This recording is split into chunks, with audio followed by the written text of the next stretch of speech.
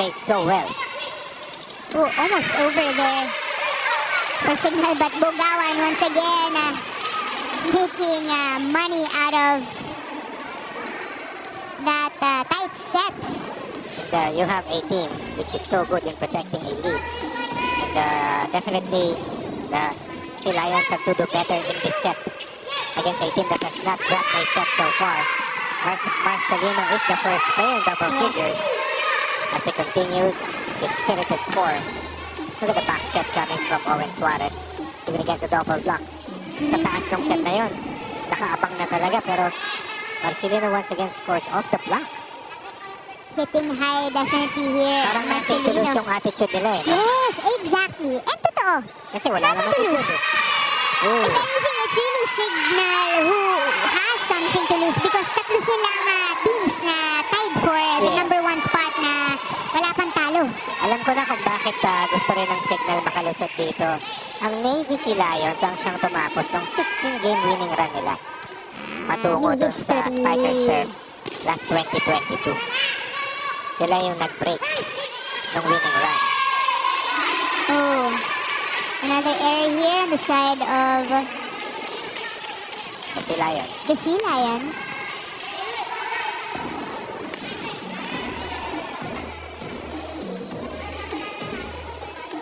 Oh, a net infraction there.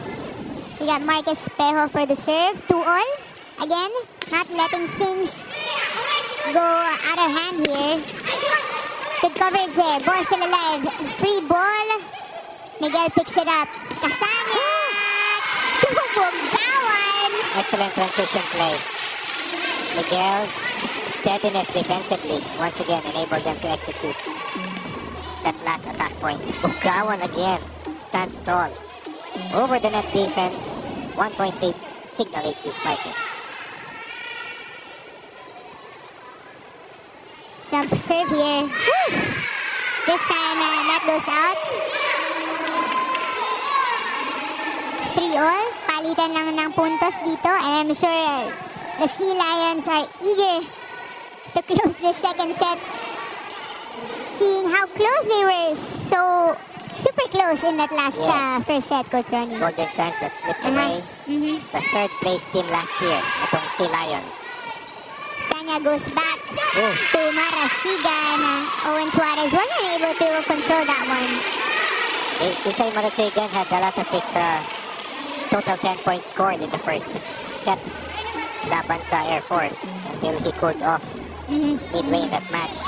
At doon pumasok sila Wendell Miguel, sila Balbuena. Itong si Bugawan na mayani doon sa huling dalawang sets.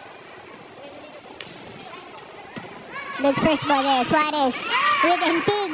Oh, ball still alive. Chance ball. Entig gets the first ball and gets that kill. He wants it and he got it. Kanina puro misdirection. Kanina puro pakagat. Pero sabi ni Suarez, ikaw naman. 1-on-1 against Torres. Entig will score the 4th point para dito sa Sea Lions as they tie the count at 4 apiece. Given set 2. And inagawan pa ni si Celis yung libero nila sa free ball na yun. One hand set there. Sent back sa Manggid. Out of system. Miguel rejected but ball still alive. Nice. Miguel once again. Picked up there. Dolor. Yes! Greg Dolor through 2 blockers of the HD Spikers. Take a look at that play again. Kabuklaw. Suarez and Dolor scores his 5th point. The former King Tamaraw rejoicing. Up 1. Second set. We get a sub here. On the side of Cignal. Chuma Injiga also played well in the final set versus the Philippine Air Force. Good first ball there, Miguel. Back set, Isay Marasigan getting that point. The Sea Lions asking for a dump ball infraction here for them. But first referee is already sorting things out here with the captain. Told you Suarez is pumped up.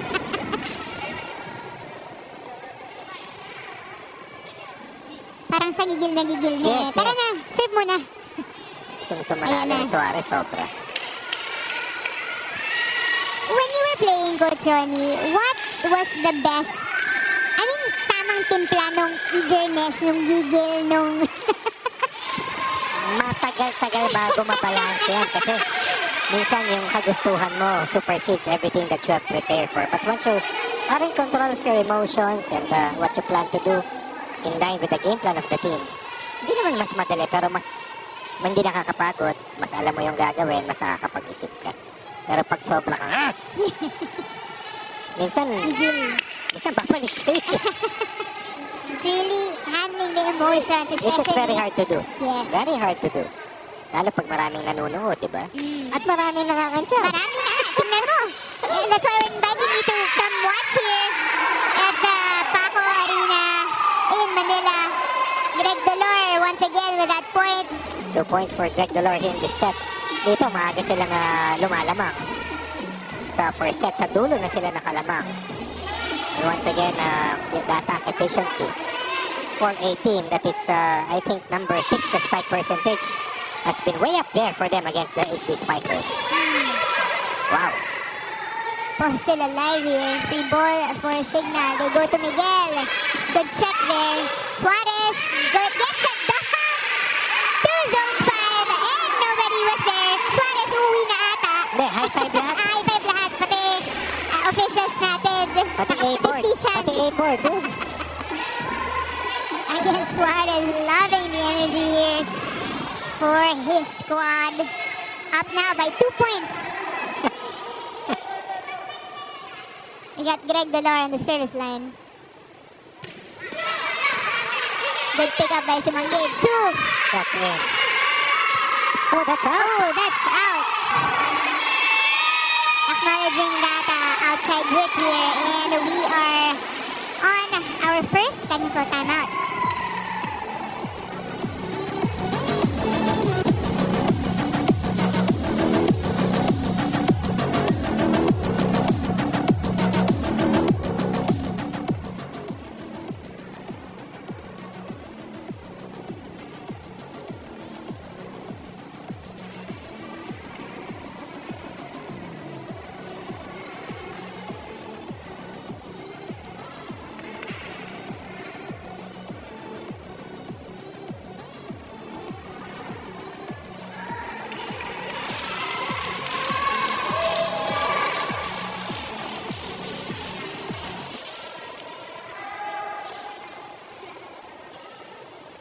We are seeing EJ Casanya on the court in the second set, but actually, the Cignal coaches wanted him to kind of take it easy today dahil kagagaling niya lang sa flu.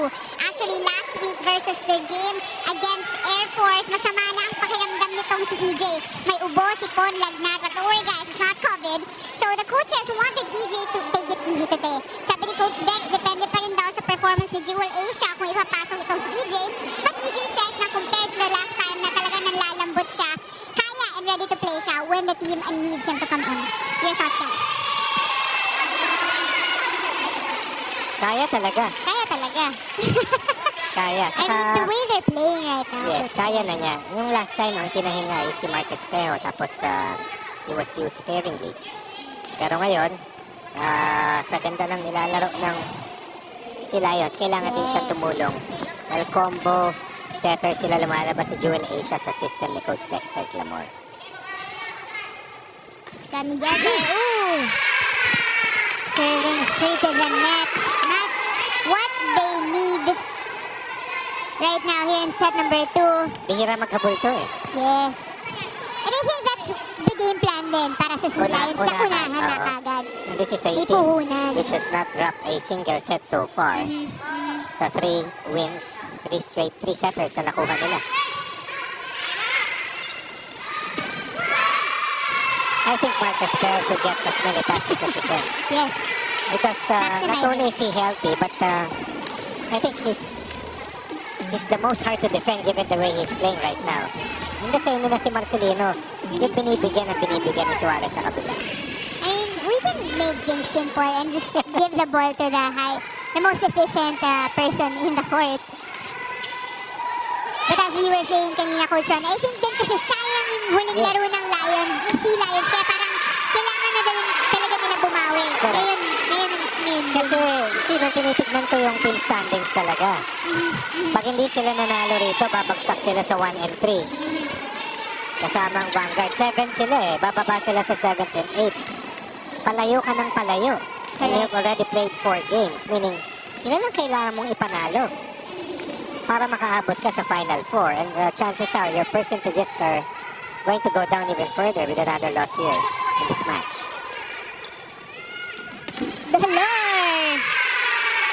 Against the Cignal block. From the back row this time. Dolor mukhang pinapantayan na yung efficiency rating ni Marcelino here in the second set. From the back row, that seems to be a front row attack. Given yung vertical na kinuha niya at yung tagal niya sa ere. That was what I was referring to earlier. Okay, bumalasa. Okay, bigyan ng middle hitter. Pero pag ganyan ang laro ni Mark Espejo, feed the lion, ika nga, so to speak. Meron pang misdirection from JP Bogawan, but Mark Espejo now started to score heavy points. 10 points na ba si Espejo? Oh. Could be. Double digit right now. Push there for Mark. The Navy Sea Lion saying that went out? But no. Let's check out here in the replay. It went out, but no, it wasn't. Yes. Good call Ayaw ko lang there. sabihin kasi akala ko kanina. Talo ni Chuma, akala ko in-out pala. Oh, Alejandro this time. That was Alicando from Suarez. Also has been a key player for the Sea Lions. Talking about itong si Jeffrey Alicando. Played off the bench at 3 sets. Scored 3 points. Laban sa Imus. Ahead still by 1 point. Back set there, Mark Espejo once again. Oops. A little roadblock there on the side of the Sea Lions. Espejo sa open, walang problema. Espejo sa opposite, wala rin problema.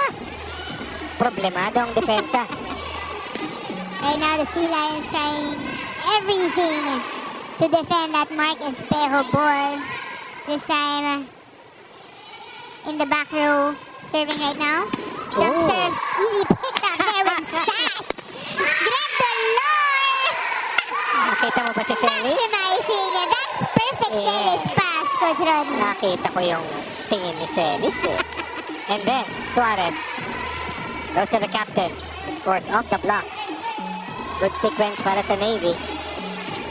Greg Dolor playing one of the best games in his year so far. That's a break ball. No problem for Espejo. Basta iangat lang yung bola. Iangat mo lang. Maski sa back row. Ayan, inangat lang. Isay, the captain, to the Phenom. 12 apiece, second set. Cignal getting the groove here in the second set. JP Bogawan on the line. Celis, perfect pass. Suarez goes outside. Greg Dolor is rejected. Celis once again. Dolor. Side. Oh, outsmarts his blockers this time. Those were 3 blockers. That was Dolor. Once again celebrating. Coming up at that point of the triple block. Dolor now with a total of 9 points. And Dolor scored 5 points so far. 9 points total, 5 points here in set 2. That's 5 of the 13 points coming from Gregorio Dolor. Again, bayani yung dating. Gregorio Dolor. Miguel, no look there. No blockers. Right of the Fighting Maroons. Kasama itong si Balbuena. Always unheralded, but a key player for Coach Tex Clamor. This time Marasigan for the serve. 13 apiece here. Celis with that pass. Suarez goes once again to Dolor. Tries to put it down the line. I think it was too far. Yep. Coach Cecily Cruzada checking her options here. This was 9-6 earlier para sa Navy. And since that time, it has been an 8-4 counter for the HD Spikers. As Madon and Hairami makes their way inside. New playmaker, another Spiker, will try to arrest this mid-set slide para dito sa Sea Lions. Another tama raw as well. So, Daming taga-Moraita. yes. Padon this time taking charge on the side of the Sea Lions. Isay with the serve. Big pass there with Marcelino. Suarez goes to the lower, pushes it over. Oh! Marasigan rejected but defended as well. Ball still alive. Out of system. Marasigan. Oh! Miguel makes money out of that out of system ball. Let's see that one more time. That was almost a 1 point but sumanggit 6 that last play. And again, inangat lang pero masyadong malapit sa antena. Offhand, no problem. Buti wala pang yellow card sa mga taunting nating nakikita. Wala pa. Parang mas may iinit pa dito. Okay, Coach Ronnie. aantayin natin yan. Kasi lamig po dito sa loob ng Paco Arena. We got Marasigan there again. Third time serving. Out of system for Dolor. Rejected! Yes! Miguel once again. That was This too time close. defending. That was too close to the antenna. Yung pasa rito ni Celis and that will lead to a 3-point lead for the HD Spikers coming from behind and right now we're ahead by 3 points.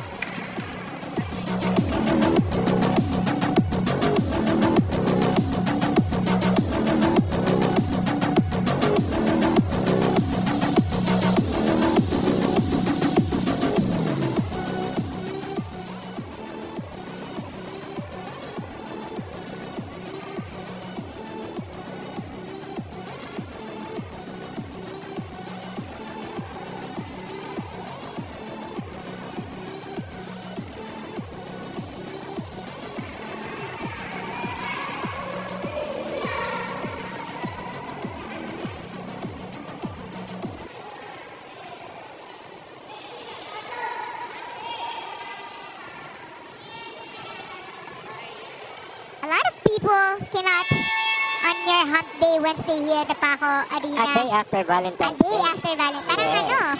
dami pa nilang energy to watch the guys. Hindi sila na traffic kahapon. Correct. Ang Oh, traffic this eh. in.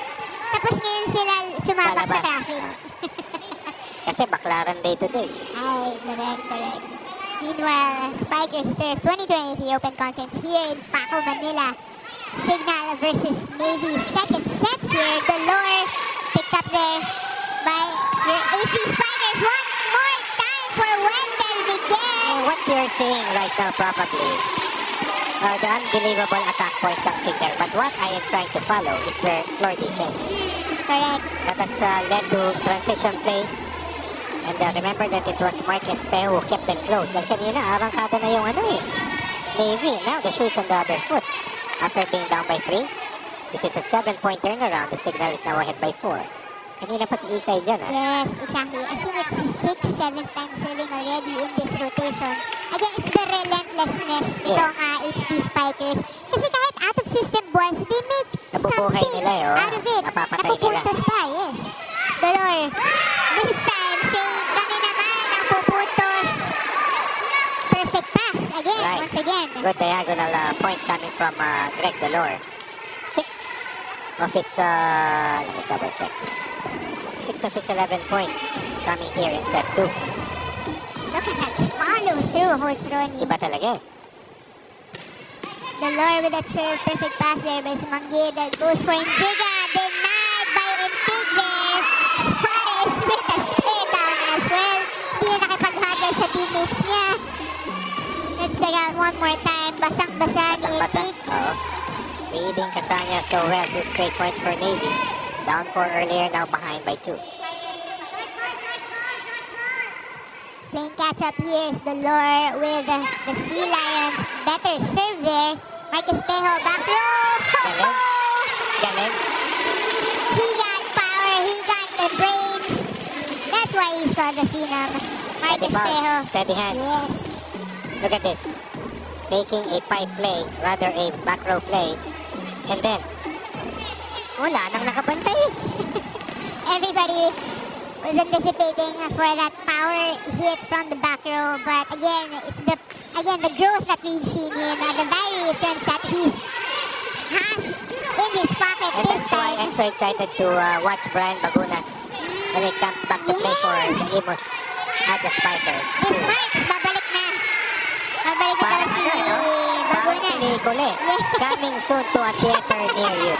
Coming soon to a theater in Paco, Manila. Pwede. Kaya, sinatsaga ng Imus na by the time dumating si Brian, Parang perfect. kailangan nandun sila, di ba? Hindi yung naghahabol sila na makapasok sa Final Four. Again, Imus with a 3-1 slate here, but again, Sea Lions working their way through I this thought that set. that was an outside serve. Pero sabi ni Coach Dex, sige. Kaya sinagot ni Sumang yan, pababa na yung bola eh. But Greg Dolol overcooks, Yep, overshoots.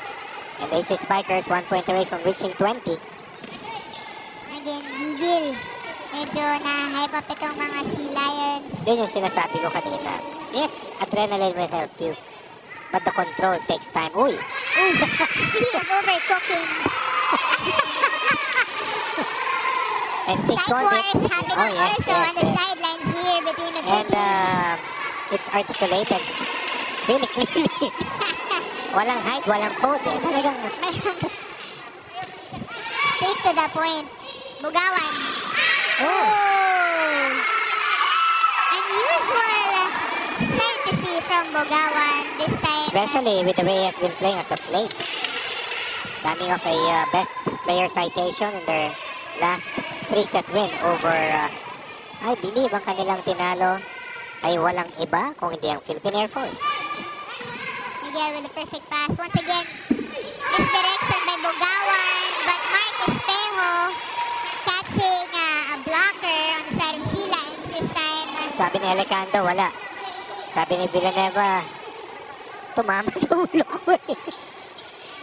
Coach Cecil Quesada acknowledging Tama si Alicando, wala sa kanya. Yep, dun sa isa. No? Yes, so 2-point deficit for the Sea Lions here. Suarez goes back. Marcelino, yes! has been a little too quiet. But that last point will move them to 19 points. Still just 1 point away. Good set there by Suarez. I think he attacked the smaller blocker as Miguel tried to salvage that last ball once more. Yan ang katuwang ni Sumang sa depensa para sa Cignal in terms of floor defense. Masipag. Isang puntos na lang ang hinahabol ng Sea Lions. Make that 2. Marcelino a little bit frustrated on that service line. Alam mo, Z, pati sa mga reaction dati na pag-aaralan yan eh, na maski frustrated ka. Diba, hindi mo na ipapakita. Kasi minsan gusto mo sabunutan siya. But again, ang title dito, do not wear your heart on your sleeve. True. It's also for you and for your Yes. opponent. Kasi pag nakita ka na ng Sign of kalaban mo na... weakness. Sign of weakness. Correct. Especially at this level, Coach Ronnie. Oh, the yes. pros. In the women's and men's competition. And that's a matter of fact. Ooh. And Tig was there. He was right there. And he's been getting the better out of, in terms of comparative numbers. Yes. Laban sa middle hitters ng red shirts. Pero JP Bugawan quietly, I believe, total of 8 for Bugawan so far. And down with that serve. Oh, Ooh. that's key. That's key. A little miscalculation there. Alam mo, for kaka-service Marcelino. ace lang yan ng huling laban nila eh. Pangalawa lang niya ito for the competition and this comes at an opportune time para sa AC Spikers. Ang tapay 3. Ganun pa rin nangyari. Plus 3. Yan ang inisayin nyo ha, plus 3 ha. Sige, kunin natin yan. Inisayin. Limited natin. Kailangan recover natin. Okay, sino tao sa likod? Kung kaya mo nang kunin mo. Kailangan natin first ball ngayon para makaplay si Owen. Ha, kunin natin. Tara, tara. Hey, lady! Coach Cecil Cruzada. Sing. Dami Daming sinabi ni Coach, ha? Dami na. Humahaba ng humahaba. Yes. Pinractice natin to, 3-0 run. And Celis taking charge there for the first Yes, ball. may mga situational na ginagawa yung mga coaches, eh. Di ba, minsan 2 points away yung kalaban para manalo ng set. O 3 points down ka. Di ba, para ma-replicate mo yung mga game situations. Ika nga. Patibayan na to as we are at the tail end of second set. Suarez, Cignal. Yes! That's a good timeout by Coach Cecil. As Dolor now scores his 12 point. 4 in the set so far. Marcelino with 13. 3 in this set. But more importantly, they take away the chance for Cignal to post their first set point here in set number 2. Again, in that last sequence, Intig getting Injiga's block. Anticipation, Miguel pushes it out. Simple, smart play there. Ang gugulang eh. Eh, siguro sa dami rin ng nilalaro eh, di ba? Yes. Sa dami ng mga sitwasyon na nakita mo na. And that shot that connected will give them 3 set points. Final timeout called by the Sea Lions. Alam na nanalo din sa 24 ha. Okay, may chance pa yan. Okay? Relax lang, magandang receive lang. First ball lang para makapit. Ha? Ano na? Oy, go! Kasi baka prepare. Umpisan nyo na ito tapos. Ayan, medyo may clean na yung sinabi ni Coach Cecil. Sabi niya, ito na yun. Wala pa nananalo si 24. There's a little momentum breaker here on the side of Sea Lions. Siguro to cool the heads also of these guys na parang gigil na eh. Yeah, You yun ang see the point ko face again, oh. of Owen Suarez really wanting to get that point. Let's see here, Marasigan with the serve. First ball there. A miscommunication there. Let's see, Casanya goes to Miguel. Miguel! Yes! Wow. Sends the Cignal HD Spiders to 2 sets to none here. Again, Miguel has been really steady and efficient on the Yes, offense hitting side. under the radar player, plays off the ball, but when you need him to score, he's always there, omnipresent. Good comeback win for Cignal, now ahead by a commanding 2-set lead.